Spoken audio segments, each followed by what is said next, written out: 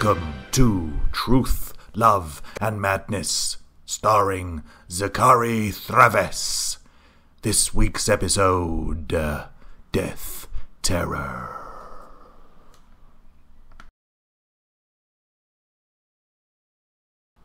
Welcome back to How to Live Successfully with Depression in a world filled with hate, division and lies. This is Truth, Love and Madness, and welcome back for another exciting episode. And this week I present to you a interview with famed psychologist, although they don't like to call him that anymore. They call him an anthropologist and an author, but his name was Ernest Becker, and he had controversial views about the mental health industry and how we treat mental health, based on his teachings and learnings from being a psychologist, a psychiatrist, a professor of all that sort of stuff.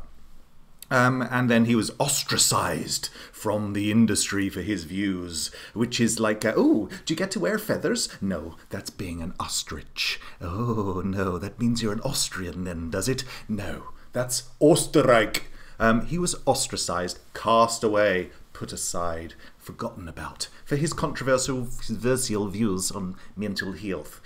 So we're going to be presenting there's no we, as me, I'm going to be presenting an interview. This is based on my show, Truth, Love and Madness, which has been doing the rounds in Fringe Theatre, and will be coming up in November at the Bridge House Theatre in Penge. Should you wish to get tickets, they will be in my blog. The link will be there. And in my show, I do an interview. I interview myself, playing the interviewer and Ernest Becker.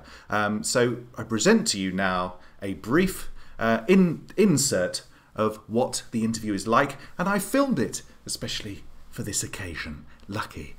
QVT.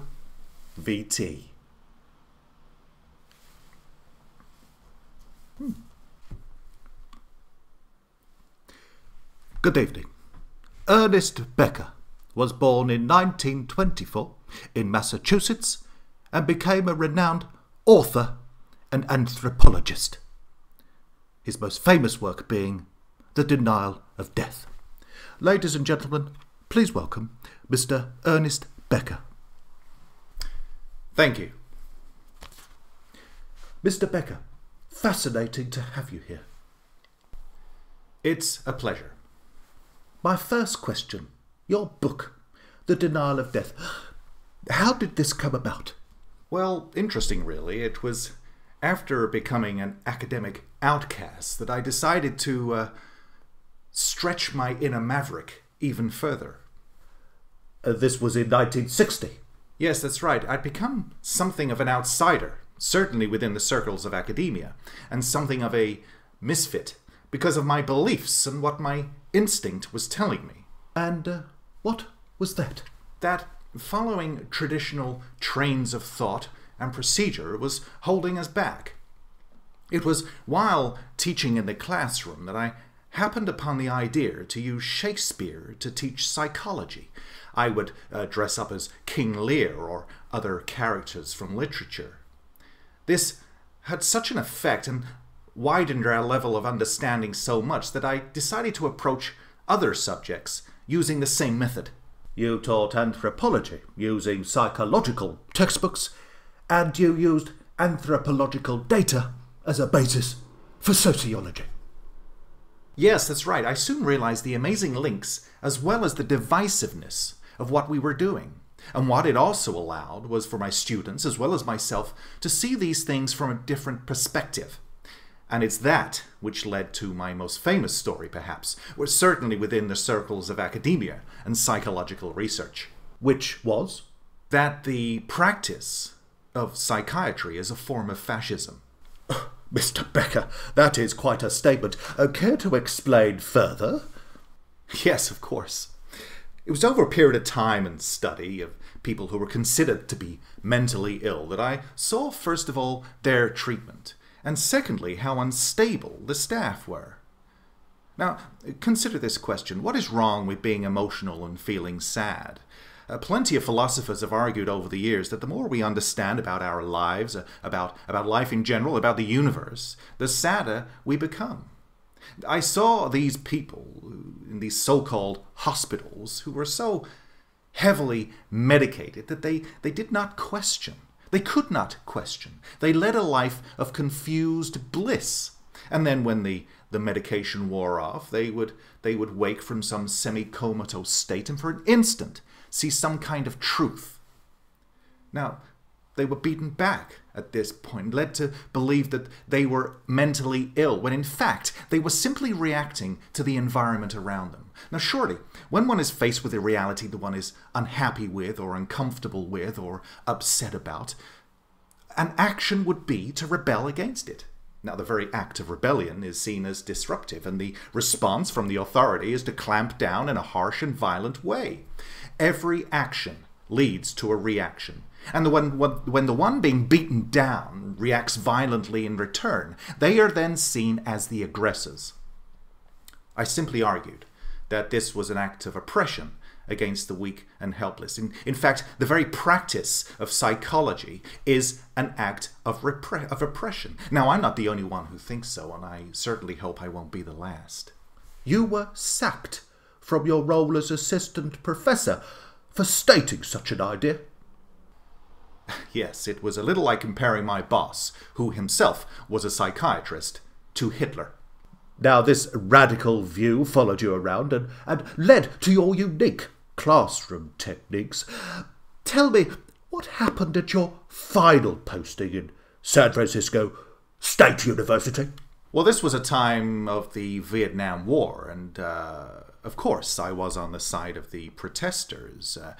A violent protest erupted on campus, and of course the dean had pro-fascist views. I decided to speak up in support of the protesters, and I was probably quite vocal of my opinion of the dean's fascist views.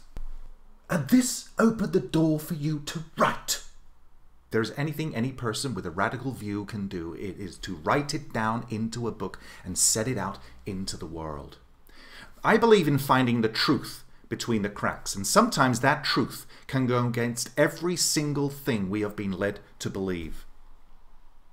Just because someone 100 years ago decided that something was the way that it was, it doesn't mean it still holds true today. The very point of science, and indeed of journalism, is to keep asking questions and keep searching for the truth.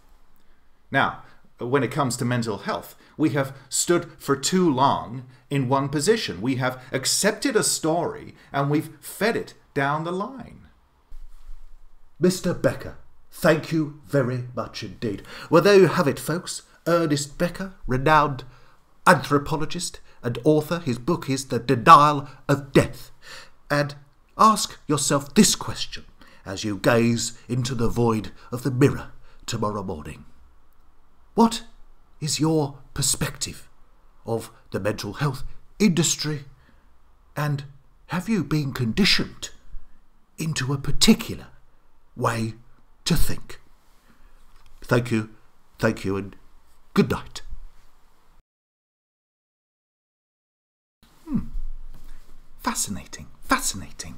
Fascinating. You know, after that I feel a bit peckish. What say you we get a pizza, huh? Get a pizza? Garcon, menu.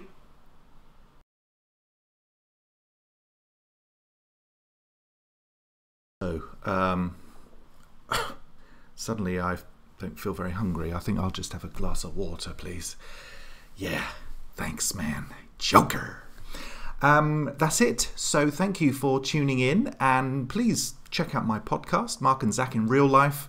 We are coming up with new material very shortly. Keep an eye on our Facebook group and you'll get updates. We are at Hip Not to Be Square on Facebook. And please do like and subscribe. It helps boost my numbers. You know, I'm doing YouTube shorts, I'm doing reels, and some of them seem a bit weird, and they seem to be finding an audience. So check us out. All my different personalities come out to play. Thank you for tuning in, and I'll be seeing you same time, same bad channel next time. be seeing you.